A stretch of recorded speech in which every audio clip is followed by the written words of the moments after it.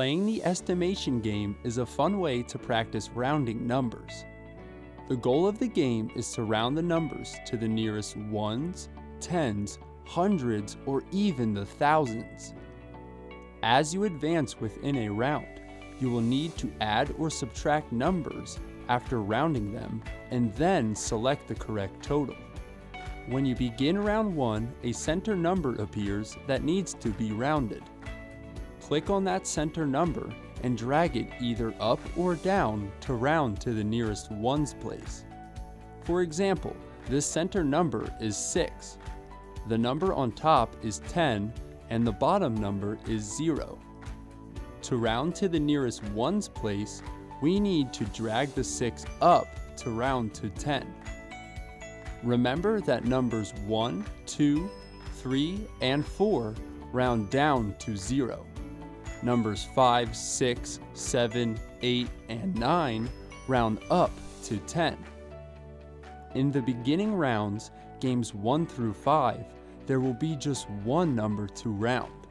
But as you move on to games 6 through 10, two numbers will need to be rounded and then added together to find the estimated total.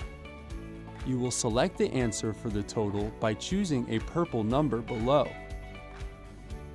If you can get through those, games 11 to 15 will show 3 numbers that you'll need to add together to find the estimated total. As you advance in games and rounds, the games get a bit more challenging. The number values will move into the hundreds and even the thousands. Focus on rounding the numbers to their nearest value.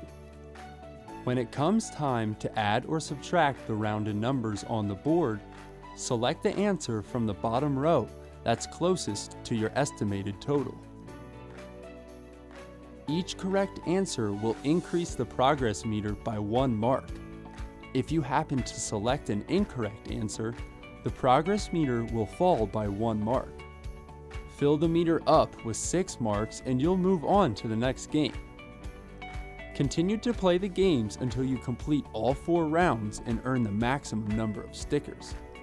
We hope you have fun playing the estimation games.